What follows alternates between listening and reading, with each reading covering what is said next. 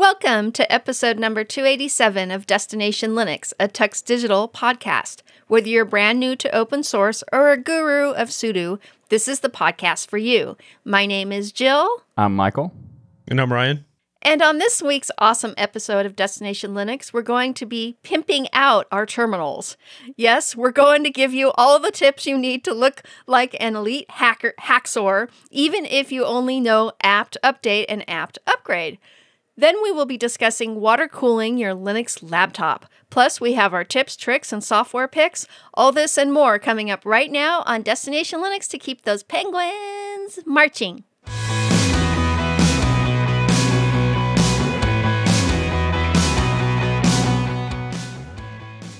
So this week, our feedback comes from Anonymous. If you want to send in your own anonymous feedback, you could go to tuxdigital.com/contact to get in touch.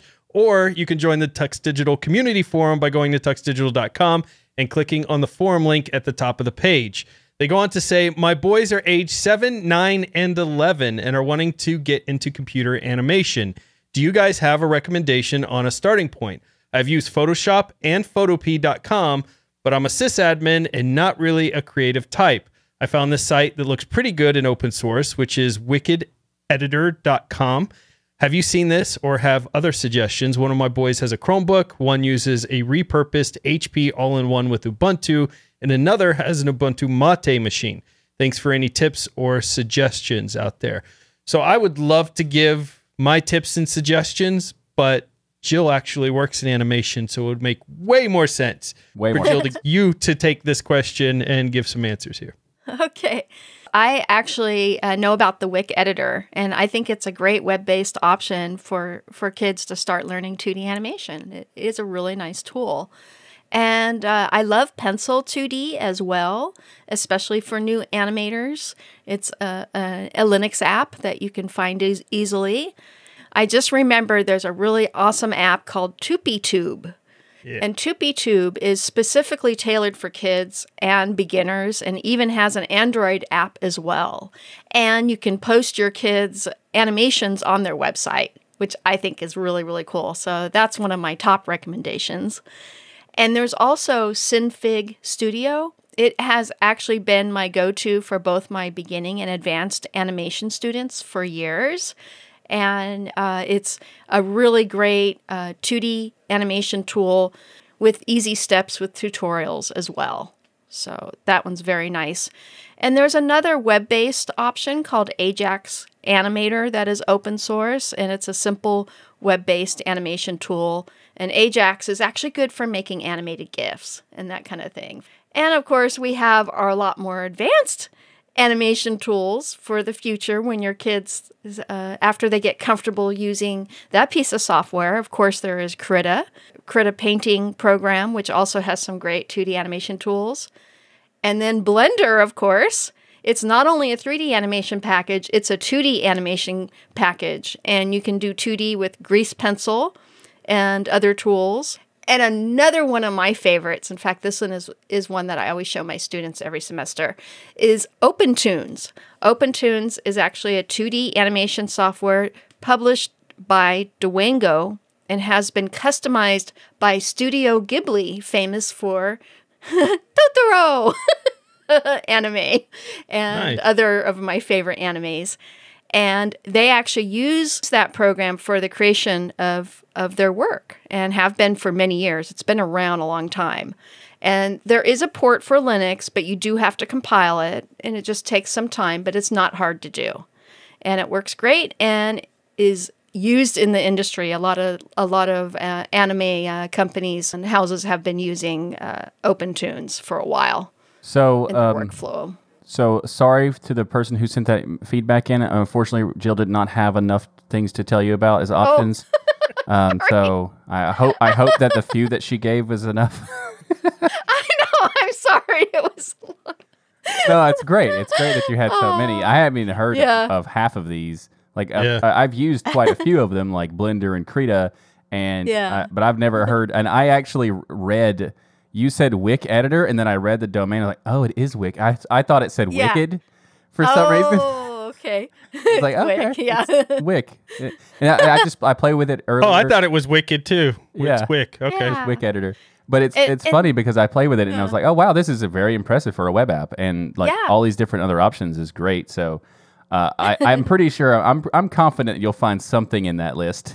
And if you didn't catch what those were, we'll have links in the show notes to check them out. But I didn't give my favorite recommendation, Michael. Yeah, that's true. That's true. It's totally Blender. Like the kids should totally just start in Blender. Once they overcome their hatred for trying to learn animation, then you could move them on to a different hobby. Because move them something easier, and then they're like, okay, see, this was terrible. Now I can. I love Blender. It's Blender's just got amazing. a big starting. Yeah, the learning curve is massive. Yeah. And also, it's funny when Jill, you were talking about Blender, and you say you could do 3D animations and 2D animations, and I was like, and video editing and 3D modeling, everything, and pretty much whatever you want. Yeah, and motion graphics, like whatever. Blender's amazing. Yeah. If you want to go through the process of learning Blender, you're going to get a lot for that process, but it will take a while to get through that process. You know what won't take a while to learn, Michael? I was about to say that exact same thing. What are you going to say? It was there. I had to give it to you. So good. I was going to give it to you. In fact, I do know what that is, Ryan. That is DigitalOcean, because this episode of Destination Linux is brought to you by DigitalOcean. Get started right now by going to do.co/tux2022, and you're going to get a $100 free credit when you go to that URL. And what you're going to get is access to all of their awesome stuff. So, cloud computing can be, let's say, complex, but standing up reliable, affordable cloud infrastructure really doesn't have to be, and that's what DigitalOcean offers. You can enjoy a comprehensive portfolio of compute, storage, database, and networking products that put your cloud infrastructure in capable hands so you and your teams can get back to doing what matters most, building world-changing apps that grow your business. And with DigitalOcean, you also get predictable pricing, robust product docs, and services that developers love. That's DigitalOcean. So you can also get support at every stage of growth, whether you're a team of one person or a team of 1,000 people. With DigitalOcean, you get simple, powerful cloud computing at your fingertips. And as a listener of the Destination Linux podcast and a member of the Tux Digital community, you can get started for free. But actually, like I said earlier, you can get started better than free, because they're going to give you a $100 free credit when you go to do.co/tux2022. That's do.co/tux2022. So again, go get started with your $100 free credit on DigitalOcean's awesome cloud platform at do.co/tux2022. And I want to thank DigitalOcean for sponsoring this episode of Destination Linux. Well, you don't have to spend much time in the terminal to use Linux. Once you get comfortable with the terminal, you'll find it's often much easier, more reliable, and more powerful to use the terminal over most graphical user interfaces. While customizing desktop environments is fun, customizing your terminal makes you extreme! Yes! It's true. So this week, we're going to give you some tips to make you look like elite hacksaw, even if you only open the terminal once a year. Okay, I am so excited about this topic, but I've got to tell you all, I discovered something this week that I can't not bring up on the show. It's bothering me. I discovered a couple things. Number one, that Jill and Michael both, when they were making the show notes, spell this word as like 1337H at x0r to say elite hacksaw, and that's disappointing in itself. You can also do H4x0r. Yeah, this is just you could do it either way is optional, But the big disappointment is that I constantly get made fun of on this show. Michael's always picking on me, and what? But I never pick on you, except for when you always use default. That's Mr. the only thing Default I ever. Lab desktop. The only thing Jill's making fun of me too here about this, but I'm going to tell you all something. I'm going to share this because we're all family here, and we don't let a lot of our family drama get out on the show. But this is some real family drama that took place this week. So I bring up this show topic, and I'm showing them what I do in my terminal, and then they are like, "We don't do any changes to our terminal." These two people who make fun of me constantly for leaving everything default don't do anything with their terminal that's fun. And I was just so disappointed. So disappointed. For those who are curious of what Ryan does on his terminal, so I'm going to have you can see the visual screenshot, Ryan. You can see what he's got in the visuals. Gorgeous. And it's all right. And I would show you what mine looks like, except that if you just load the default console, then that's it. You're done. So I don't need to show that because it's just automatic. Now it is kind of funny that I don't change that much necessarily, but I do change a few things. Like I do add transparency sometimes, not every time.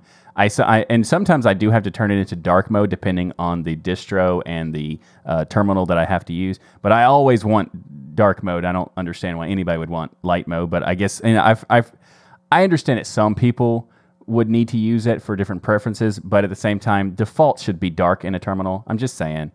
Anyway, so but there are a lot of things you can customize without having to change the different profiles or go into like the nitty gritty of stuff, because you can have most of these applications have either a hamburger menu or a main menu system that you can configure just going through the preferences. So I think that's one note, that if you want to customize it, you don't have to go into like different skins and stuff like that. You can check out most of your different emulators will have the option, especially if you're using Konsole, which is the best and most powerful emulator for terminals, that you should definitely check out because it's the best.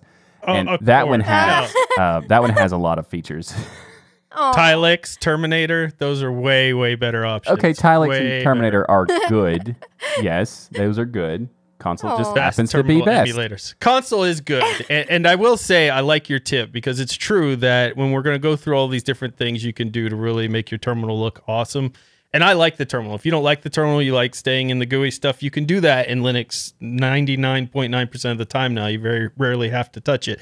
But the terminal is faster, to Jill's point, in a lot of cases, and more reliable, I find, even with updates and other things, even in the so-called stable distros and things out there. But if you just open your terminal and go to the hamburger menu or preferences, you have a ton of options right there. You don't have to install anything extra that we're going to talk about. You got title bars, font size, themes, color, spacing, transparency, unless you have a distro that just comes with a really crappy terminal that doesn't have all that stuff. But every terminal I've played with that I can think of in the recent years has at least all of these options built in. But like Michael and Jill, they may not think to go in there and actually change the defaults very often. What are you talking about? I change everything all the time except for my terminal. So so I didn't really think about it being a big deal until we had this conversation, and when Ryan was like, "Hey, we're going to talk about this," I'm like, "Yes, I don't change it that much." And he's talking like, "What do you use, Fish or ZSH?" And I'm like, Bash, because that's what it comes by default. And to my defense, Ryan, I actually often do change the theming of the terminal to match my desktop theming. Such as, with using transparency to see through to my wallpaper and changing the font size and colors. I'm a bit old school minimal, and that's because my early years of using Unix and literally elite BBSs, where you didn't want to have a trace to yourself. Gotcha. It was a thing. Yeah. Well, I hate to do this, but I'd like to introduce the Tux Digital Bell of Shame. I had to step out of the camera to pick it. That's what you did. And I would like to ring the Bell of Shame right now for Jill and Michael. That was good. Okay. So now that wait a minute. We have to figure this out. I feel like I'm a student in your school. Right? But if we're going to have the Bell of Shame, then me and Jill also have to get our own bell so that we can, you can't be. Should have thought of that before this episode. I thought of it. You didn't. Oh my goodness. Yes, you have the Bell of Shame, and it's been rung. So, Jill, you guys do some minimal changes to your terminals, but now after this episode, you're going to take the time to do some proper terminal hacking, right? Okay, I'm pretty sure I can speak for Jill. You have in the past done a lot of customizations, right? Yeah. So I've done as well. Like it's the same kind of like once you stop distro hopping, it's kind of the same thing. You've already played with it so many times, and you don't want to customize it anymore. And I think the reason why Ryan is able to customize his terminal so much is that he doesn't do anything else to the rest of his system. Yeah, so he has time to customize his terminal, unlike me and Michael that spend hours customizing our desktop theming and making it look pretty. We're customizing our workflow, and then the terminal is like, okay, we just don't have time for that one. I leave my desktop like God made it, and I customize my terminal to what I want. You know? Why not leave the terminal to how it was made? What are you talking about?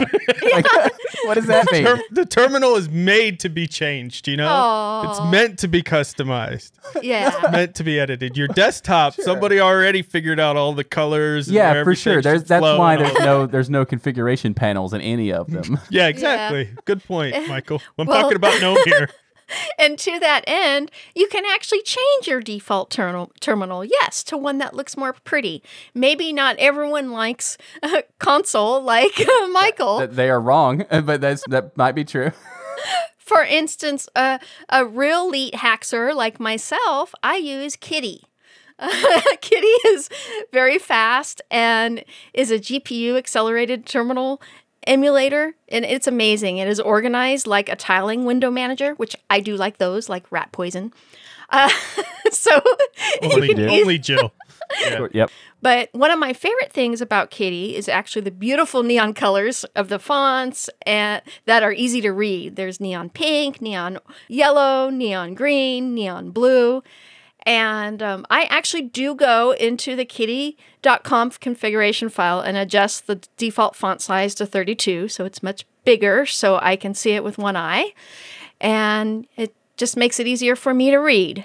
And I've just been impressed with Kitty because it just brings up the program so quickly. Like Inksy, for instance, that we've demonstrated before on our tips.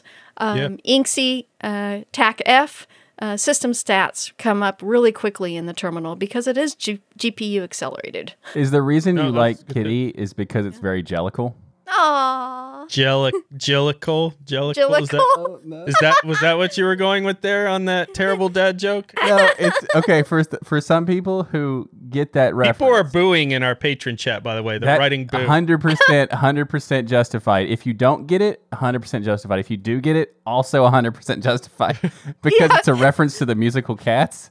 Oh, yes.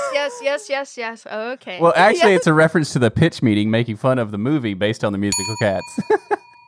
So you just got the bell of shame again for knowing the musical Cats. No, I watched the pitch meeting. I just told you. Terrible. If you've not seen pitch meeting, you're gonna watch it after the show. I'm sending it to you. Absolutely. Shame, Michael. You have to. You'll understand that you're gonna have to revert that bell of shame as soon as you watch this.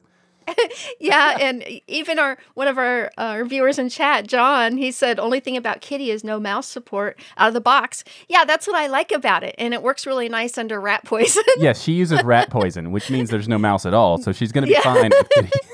That is hilarious.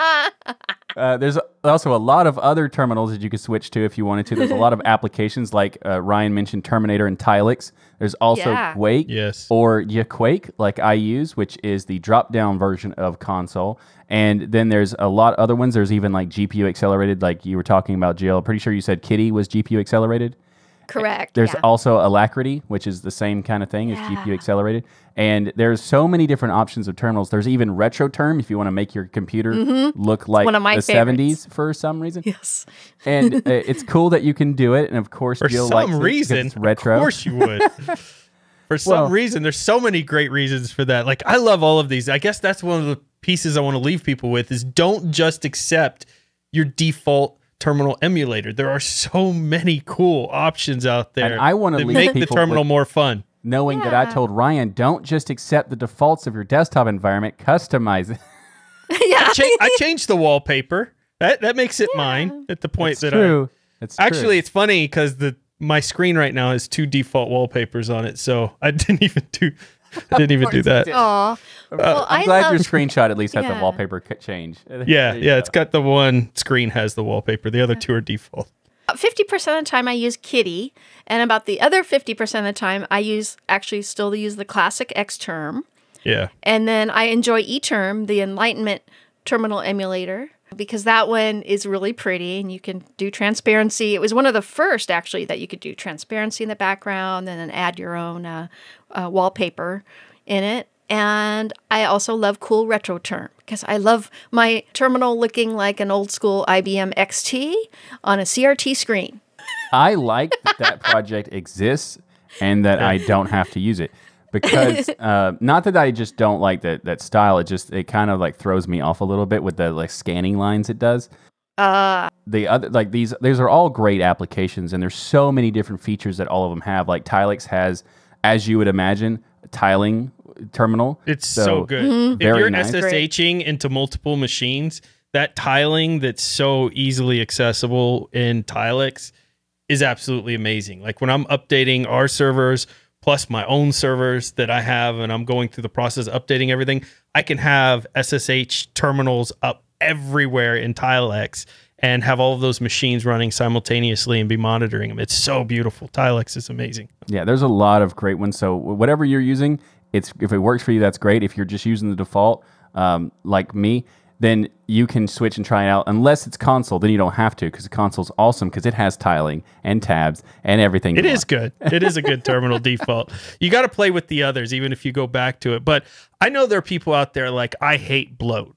You know, everything is bloat. That's their favorite thing. Like, it doesn't matter what it is. It's and bloat. Usually it's like 2 kilobytes that make it bloat. Yeah, usually it's not bloat at all. So I want to recommend to those people to immediately go install Terminology.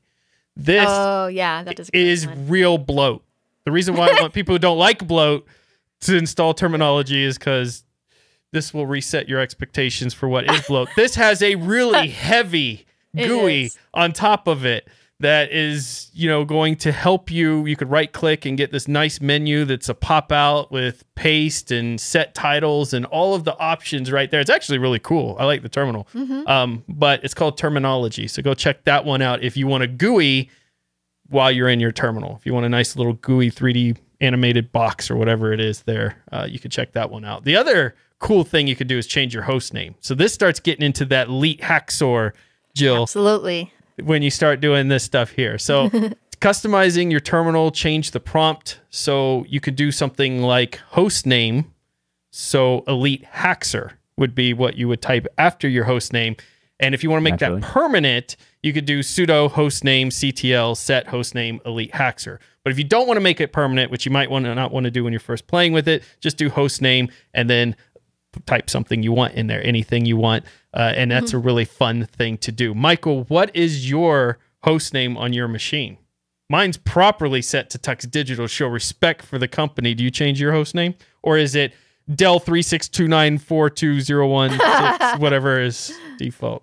So let me real quick check your screenshot to see if it actually says Tux Digital on it, because I don't believe you. Oh. Your host name is Tux Digital. Dang it. Okay. Yeah. He got me. He got me. He got you. So I have a... If you want to talk about host names, I have a different host name for each device that I have. And it's because, and I have a scheme. Like a lot of people have different like ways they do a consistent scheme of their host names. And mine are all based on Egyptian mythology. And, cool. And that sounds really complicated and like interesting, except that once you find out that they're all characters from Stargate, that's actually where it all comes from. Yeah. You can walk like an Egyptian. No, clap like. No. I typically don't do that. I just name it the name of the character. That's pretty much it. But so unfortunately, I didn't see the screenshot in time to notice that I was going to get shamed, a bell of shame again. And so unfortunately, the patrons are saying that you don't actually name your host name. They're saying that your host name they saw is Windows D3B8, something like that. So I don't know. We don't know who to believe, the patrons or you, Michael, but that's what we're hearing out there. But another cool thing you could do. Laptop named desktop localhost. So maybe I didn't on one of them. I love how you went and checked, and they were right. Yeah, they're half right. One of them was named like I wanted it to be, and the other one was not. So I need to fix that. Yep. So some other cool things you could do when you guys decide to finally get your terminals looking like proper Linux folk here is get NeoFetch and Fish. Absolutely. These are two separate things. Now, NeoFetch is really cool because it goes and fetches information about your system. So every time you open your terminal, you get that readout. That actually is very useful to me because I change my parts so often and I'm like in the middle of a video and And I'm like, what machine? What's in my machine again? What graphics card? I forget which graphics card I have again. So I'll just pull up a terminal and it's like, oh, there it is right there. NeoFetch. You could get all your information. So I like NeoFetch. It's really cool. It just gives you a whole readout of your basic information when you first open the terminal. And then you could, of course, clear it and open other terminals in Tilix, and it's not going to run each time. And then you've got Fish, which is just an interactive helper that's amazing. It just tries to predict a lot of the commands and things that you're going to type and just saves you a tremendous amount of time. Like, I love Fish. I can't live without Fish. Once I found it, it was my thing. So I don't know if either of you have used Fish in the past, but yes, one of my favorites of all time. I think Fish is great, and then ZSH is also great. Now, there are some people who would have a debate between which one is better, between ZSH and Fish, and typically the response is because Fish is not POSIX compliant, and I don't know why that matters, because I have never had a real big issue with using Fish. So, whatever, it is what it is. If y'all want to, discuss that, feel free to do so in the comments and let us know why the POSIX compliance is important. But I think Fish is fantastic, and ZSH is also fantastic. They have a lot of similar features, and the predicting of what you're going to type is so cool that it is, it's kind of where, in terms of bash usage, you can do autocompletes with tab, and that's great, but you have to know what you're wanting to autocomplete. And with Fish and ZSH, it's kind of like giving you a potential, like, this might be what you're typing, is it? So you can have like a guide before you click tab, and that is just really, really cool. So there are many great features of both of these, and I have used both of these often. I don't use them right now because that would require customizing my terminal. And as Ryan said, I like to keep the terminal as is intended, but the way they made it. So there you go. Yeah. So I don't know how you all add NeoFetch or these things to your terminal, but I just do nano.bashrc. And then I add them to the end of the file. So for me, though, this is very important. You have to put NeoFetch, if you have both of these installed, to execute before Fish. If you do it the other way, NeoFetch never executes. So when you do the nano.bashrc and once you've installed NeoFetch and Fish, then you just literally type NeoFetch Fish there, but make sure NeoFetch is first, just as a little tip there. So he gives me a hard time about not customizing, but sometimes I do customize.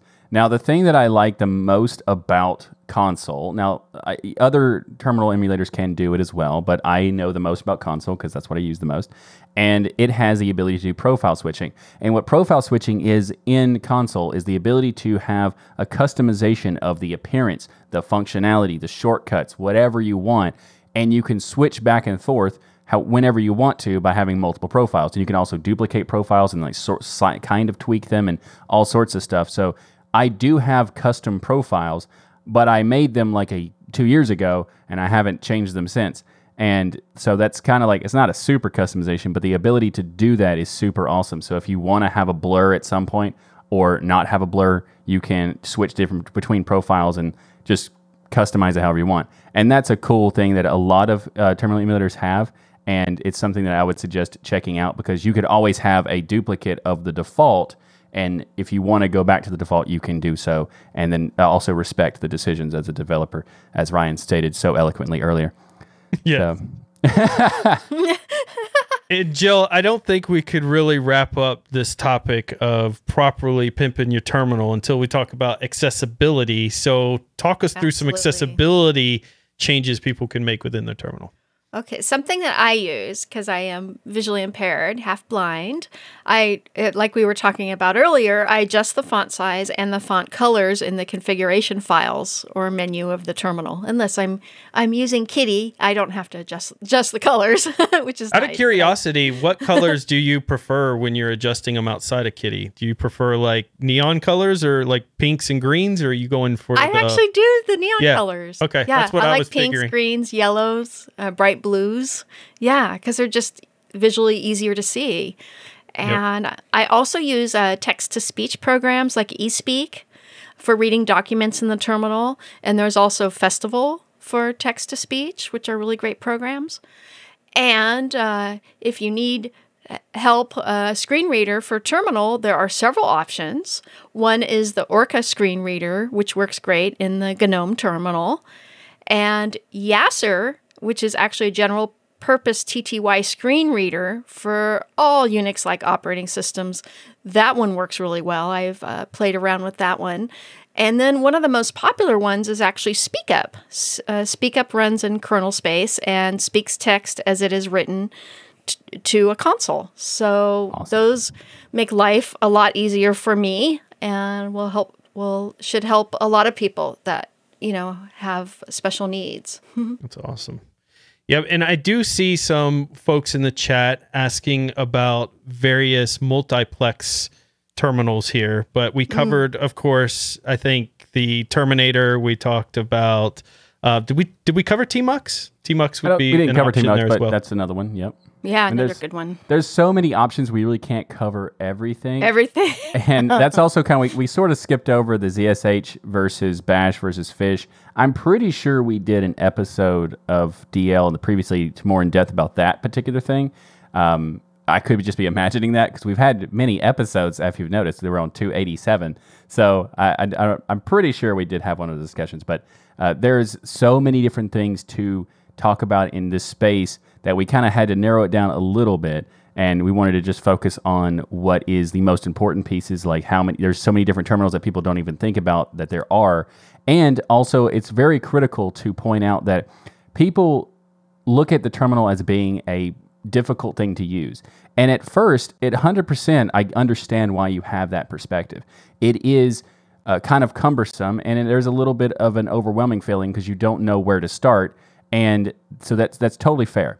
But the reason why people typically say it's easy, it's not really easier. It's more efficient. I think that's a better way of describing it. Using the terminal is more efficient to do a lot of things, unless you're talking about FFmpeg, then no, it's not.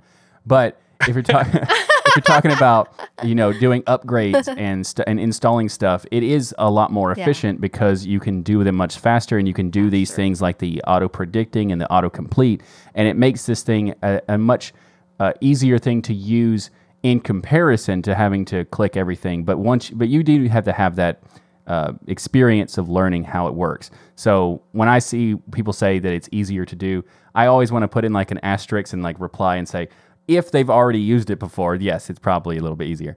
But we just want to make people know that the terminal isn't as bad as it seems. I mean, you can get incredibly complicated, but the very beginning of using the terminal, there's a lot of simple commands that are really easy to get used to doing. They just require a little bit of time to, try them all out. Well, that's why I think this topic's important. I love that you mentioned that because we have so many new people who listen to the show, new to Linux, listening to this show. And the terminal is one of those things that I think creates a lot of panic and fear. Now, I grew up with DOS. So when I was doing my Linux journey, there wasn't any fear at all. It's like, oh, this is kind of familiar because that's what I grew up with. But a lot of people don't grow up with that anymore. But the terminal can be a ton of fun. And I think part of having that fun and removing some of that fear with it is going in there and customizing it and making it your own. Change some things, make it look like something you're comfortable with. And then it just becomes yet another thing that's fully editable, configurable, and that you can play with in Linux. And the GUI's always there. And the GUI has gotten so much better across the board in Linux that pretty much everything you can do with the GUI now. But it's so much cooler to show your friends when you're doing it through the terminal, because then you look like elite hackser. Yes, absolutely. Yes. And also, just to clarify, we did do an episode about that. I actually, when I commented in the live chat, we actually had someone say that we did do one of those episodes. So I looked it up. It was episode 188. So if you want to get more details about the difference between ZSH, Fish, and Bash, you can check out that episode where we go into a much more detail. Nice. Of course we covered it. We've covered everything. Of course we did. Some people want to be elite hackser, but sometimes you want to keep the bad hacksers out. And you know how you do that, Michael? Bitwarden. Bitwarden. This episode. Woohoo! I mean, it's sure. This episode of Destination Linux is brought to you by Bitwarden. Get started right now with your free account at bitwarden.com/tux, a password manager software that allows you to have peace of mind knowing that your online accounts are secure. Bitwarden provides you the tools to store all your passwords in a secured vault, auto-generate those passwords, and now your usernames which is amazing because if you have your username, use the same one everywhere, they've got 50% of your login credentials. So now you can rotate your usernames and you don't have to remember all the different ones you create because Bitwarden does that for you. You can access your data across many types of devices, your web browser, mobile apps, desktop applications, and get this, all that work you did customizing your terminal, you can even open Bitwarden in your terminal through the command line. How cool is that? Bitwarden seals and encrypts your private data with end-to-end encryption before it ever leaves your device, so you know you're the only person with access to your data. They're constantly adding new features, including Firefox Relay, which if you don't know what that is, you need to go check it out, read about it. It's a really cool option, but they've kept the price the same. Number one, you can get started for free, but for $10 a year, you get services like a gigabyte of encrypted file storage, two-step login key with YubiKey, U2F, Duo, Vault Health Reports, Bitwarden Authenticator, Priority Customer Support, and all the new features they keep adding in, like Firefox Relay, username rotation, all of that. Same price, $10 a year. You need to jump on it. So go to bitwarden.com/tux to get started, and thanks to Bitwarden for sponsoring this episode of Destination Linux. So we have some really interesting news to talk about this week, and that is a water cooling solution for Linux laptops. Yes, that sounds kind of weird, but we're going to get to it. It is very interesting. So earlier this year, Tuxedo Computers introduced a new laptop called the Stellaris 15 Gen 4, and it came with the Tuxedo Aquarius, which is an external water cooling system. We didn't talk about it at the time because it was only for the Windows users of that version of the laptop. But now, gross, exactly. But now they have introduced a new support for Linux, and they actually built the Linux drivers themselves and built their own interface to do like the Tuxedo Control Center that allows you to tweak the settings for this water cooling system. And this is very, very cool. And it allows you to control all sorts of things, even like fan speed of the machine in a conjunction with the water cooling. I mean, it's a very cool. The LED light strip, Wendy. That would be very important to Wendy, knowing you can control the RGB light. Yes, she loves that. Very important to Wendy. Yeah. I want this. I don't know why I want this so bad, but I want this. We'll have it in the show notes. You gotta check out the video that goes along with this, where the person is actually dumping the water out of the laptop as part of when you're done with the water cooling solution. It's wild. It kind of blows my mind. The whole thought of like water near laptop bad, and then taking your laptop and dumping the water back out into a bottle when you're done. It's so cool though. Like it's really well done. The way I'm describing it sounds kind of crazy because it is a crazy idea, but they did it really, really well. And my favorite part is they've made this software available as an open source package. So anybody can go in there and now edit this. And I'm just thinking this would be great base work for controls of other types of fans, for people who have water cooling in their desktops and other things to maybe control those in the future as well. But I just love that Tux did this. I think this is a really unique idea. And why would this be useful to somebody? Well, if you were in a situation where you're having to do very high-end graphical work, animations, those type of things on a laptop on the go, and this particular laptop is a desktop replacement. Maybe you have to travel to different client locations to do that type of stuff, and you don't need all the noise and things that fans, because if you've ever used a machine like the Omen, HP Omen, for instance, that has a discrete GPU in it, it can get real loud when you start gaming and things in there. That fan. So exactly. It starts spinning up super loud and things. It could be very distracting to people who are doing creative work and stuff. So, I mean, I could come up with some reasons why you need it, but the real reason you need it is because it's just freaking cool to have water cooling in your laptop, man. I mean, it's just awesome. The real reason is because it's awesome. Exactly. It's just awesome. It's like customizing your terminal awesome. And I think it's really cool that the Linux app, you have more flexibility with the control of the fan speed, because there's a nice little slider. And instead of just having the predefined 50%, 65%, and fast, like on Windows, you have a customized one for Linux. It's very cool. Yeah, I want, we talked about the laptops in the last episode that we wanted to get our hands on. This is one and the separate water cooling kit that I would love to buy in the future just to play with and watch how it all works. But they've done something really cool here. Tuxedo, you have my attention. You were talking earlier about how the idea of having water next to your laptop or in your laptop is scary. And this one is like, you're supposed to.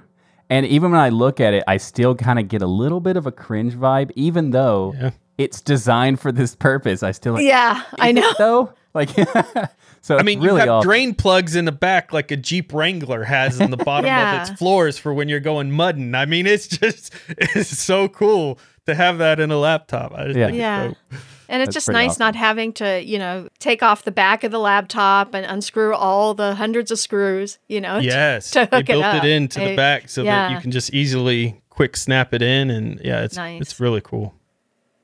So now that you have some extreme elite hacker skills, it's time to learn how to fight criminals in a virtual world in a game. You get to play a bounty hunter who frees a corrupt city from mayhem and felony, otherwise known as Michael and Ryan. Whoa! I'm mayhem, I guess. Shots fired. I guess I'm mayhem. That means I'm felony? I think. Yeah, I'm not sure. Can we make shirts?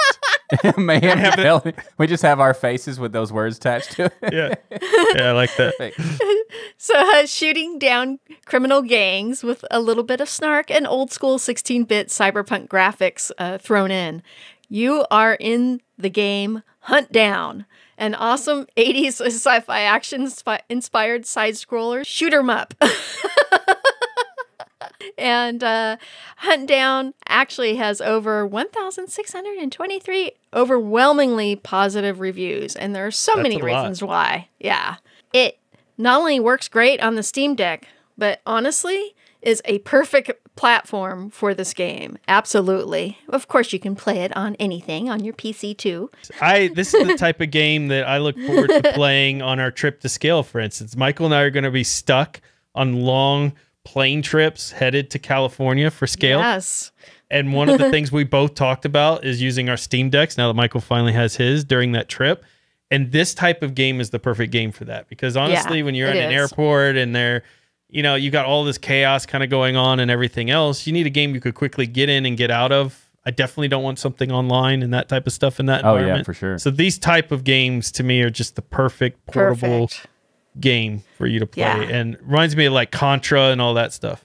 Mm-hmm. Oh, yeah. This is absolutely something I want to put into my Steam Deck for that trip. It looks pretty fun. Absolutely.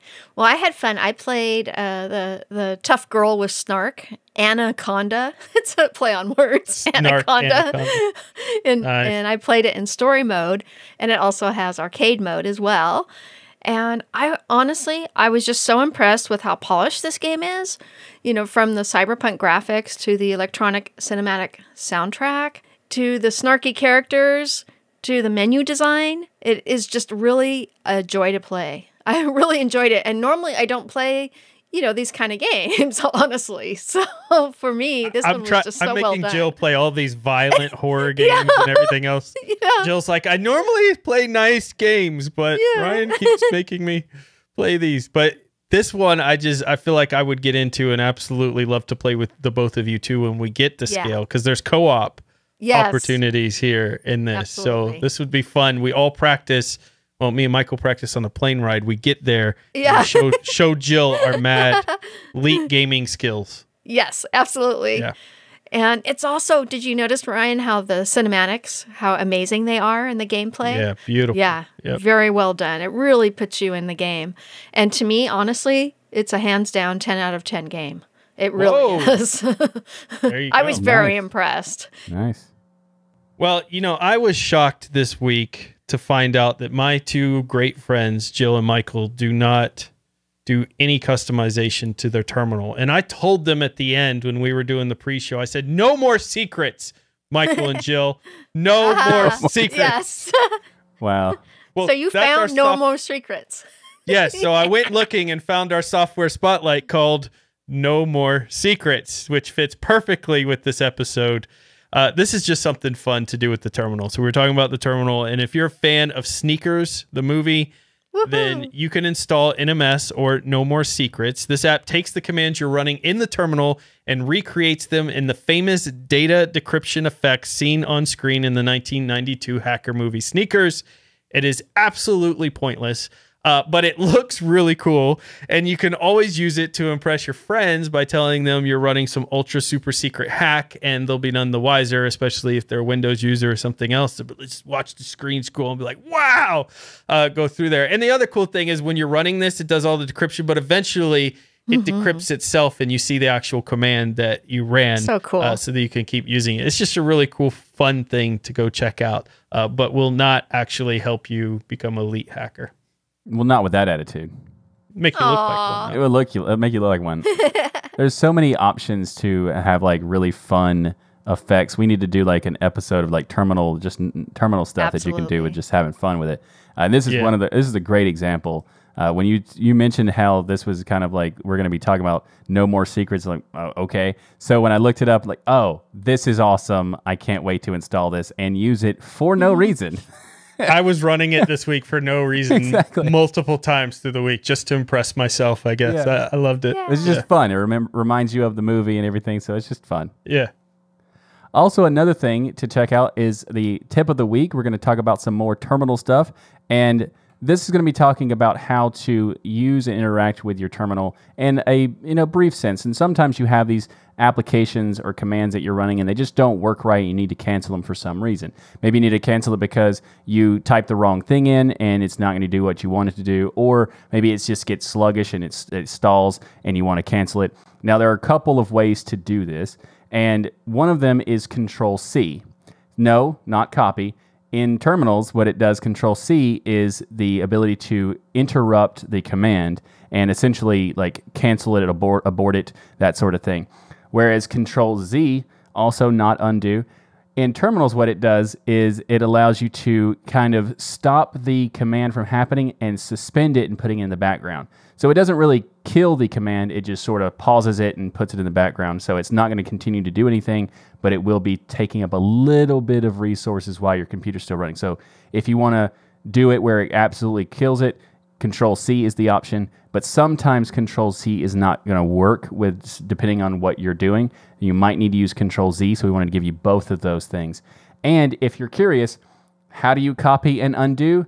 Well, you can't really undo necessarily in the terminal, but you can copy, and that's Control-Shift-C, and there you go. So when I first got into using computers and terminal, that's a good note about earlier. We were talking about the terminal's easy and stuff like that. That's the part that kind of confused me, where every shortcut that you would expect to work does not do what you think it does, and you have to add Shift, and then it will do what you think it does. Control-Shift-V to pace times. Exactly. Yeah. There's a lot of those kinds of things, but if you have any kind of issue or you need to cancel an application or cancel a command, Control-C or Control-Z will help you.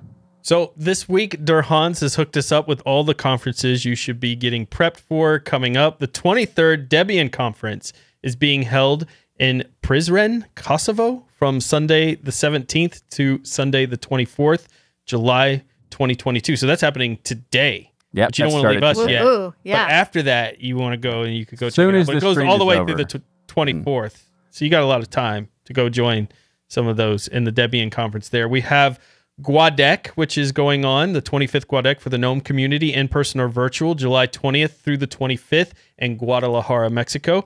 We have Nest with Fedora, which is virtual, August 4th through 6th, and we are media partners there. Definitely want to check out Nest with Fedora. We've been tweeting about it, talking about it. This is a cool one to get on your calendar, August 4th through the 6th. The most important one, perhaps, though, if you're interested in meeting Jill, Michael, or myself, is to go to Scale, because we're going to be there in person, not virtually, in person, July 28th through the 31st in Los Angeles, California. You got to come visit our booth. It's number 901. Don't forget that number 901. You can get some awesome swag and prizes while they last. They've all arrived at Jill's house. It's still a secret. We're not going to share it all, but Jill, you've got all the swag and stuff. Tons of swag and merch. Is it cool? I mean, tell us. It's incredible. It's gonna put our booth in the top 10. That's for sure. Nice. There's also a lot of the swag I want to keep, so be sure to get there early, because I'm gonna store a couple of them. We're all keeping some of them for ourselves. We should at least get a couple. Exactly. Yeah. Exactly. I'm my rule of thumb. I just take one of each thing. You could grab 2, Jill. If you Okay. Yeah, it's okay. I want to. But yes, we got some fun swag we'll give away. And Jill hooked up, in combination with Scale, hooked everybody up to get a promo code to get 50% off your registration. So if you use the promo code TUX, you're going to get 50% off your registration for Scale. Woo-hoo. So if you're going to Scale, make sure you use that code to get that money off, save you some dollar bills, and you come get some free swag. That's worth it. Even if you're traveling halfway across the world, right there, just to come get some of the swag. Get some Tux Digital merch and DL merch. Yes. For $2,000 of a flight to and a hotel. Oh, totally worth it. And look at our beautiful banners that Michael made for us for our booth. They're incredible, of all the shows and our network. Just amazing. I would not say this publicly because I don't want Michael to get a big head, but Michael knocked it out of the park with this stuff. Yeah. Did an amazing job. Don't tell him I said so, but it was beautiful work. It was kind of weird how the podcast was so quiet for a few seconds. I didn't hear anything. What was that? I muted you, so you went. Okay, that's what it was. Yes. You have to go back and watch it to hear it. But that's it. Those are all the events you want to make sure you get on your calendar. And that's the end of the show. So a big thank you to each and every one of you for supporting us by watching or listening to Destination Linux. However you do it, we love your faces. We're here every Sunday at 1 p.m. Eastern live at tuxdigital.com/live. And the best part, everyone is invited to watch the recording of Destination Linux each and every week. We can't wait to see you in the chat. We also have our awesome patrons with us in the patron-only post show that we're going to have right after the show in our 60,000 square foot virtual stadium. And you can join us in that patron post show by going to tuxdigital.com/contribute and becoming a patron of the Destination Linux podcast. Also, if you're not able to watch the live stream, then you can check out the unedited versions as a patron because those are available to all patrons immediately after the show. And if you want to support the channel and you want to get some awesome merch, you can go to tuxdigital.com/store and you can get stuff like t-shirts, mugs, hoodies, stickers, coasters, hats, all sorts of great stuff by going to tuxdigital.com/store. And be sure to also check out the new collection we made for Sinister Wendy. We'll have that on the store as well. It's awesome stuff. You get basically anything you can think of. Well, not anything, but most of what you can think of. You get an awesome thing of how we captured the essence of Wendy with that new collection. So check that out, tuxdigital.com. Now, the collection itself is called Sinister Wendy. We're not calling Wendy Sinister Wendy. Wendy's That's awesome. not her new name. That's just the name of she the collection. Wears fight tape, Michael. Like, you got to be careful. Just the collection. Yeah. Wendy's I was referring She's to so nice. Just the art piece Super nice. Collection. That's all I was talking about. Yes. And make sure to check out all our wonderful shows here on Tux Digital. We have This Week in Linux, the DOS Geek channel, the Pseudo Show, Linux Out Loud, Hardware Addicts, GameSphere, and our virtual Linux user group, Linux Saloon. So head to tuxdigital.com and subscribe to all these great shows. And don't forget to leave a rating on your favorite app so others can discover the power of open source and keep those penguins marching in the full Monty of Linux and open source awesome sauce. Everybody, have a great week. And remember that the journey itself is just as important as the Destination Linux Extreme! Extreme! Extreme! Love it.